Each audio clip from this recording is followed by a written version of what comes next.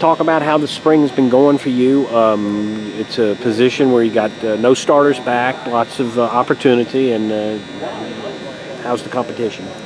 Competition is going great. We have a lot of great guys on the D-line and a lot of great competition on the offensive line. Gerald Hawkins, Ethan, Vidal, all those guys are returning guys, and they're giving us great looks, and I think we're getting better across the board. How different is playing defensive end under Kevin Steele? Is it that different?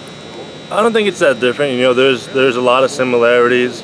They brought some of their own stuff in, and it's all good stuff. They're all getting us a lot better, and I think we'll be a great defense and be able to repeat as one of the top defenses next year. Mm-hmm. Talk about some of the differences. What kind of things are different right now? Just some of the names of the calls. Where they want us to line up.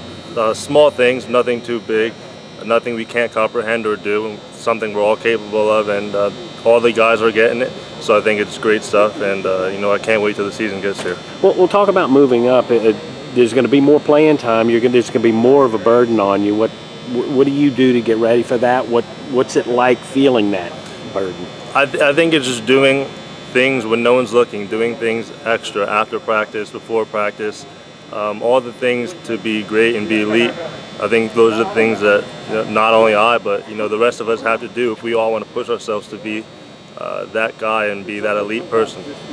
Which one of the other ends is impressing you right now? I mean, who's playing well alongside you? Well, we got a lot of great guys. DeAndre, Marcladius, Lewis, Sione, they're all great ends. I think there's a bunch of great competition going on, and they're all really pushing themselves really hard. So it's really hard to say. Mm-hmm. And what about Coach O? That's definitely a little bit of a change, isn't it? Yeah, he's definitely a change, but he's a great coach and someone who's definitely going to push you to your maximum ability, and I think that's great. I think that's what we need. Very energetic, and you can tell he's passionate about what he does, and I think that rubs out on all of us, and it's only going to make us better. What do you like about him? I mean, what makes him special? His energy. He's always excited, and his passion. I think he's definitely someone that you can say loves the game, and when you hear about players, you think players do it for the money, but he's definitely someone who does it for the game, and we have those guys too. So I think there's an instant connection right there.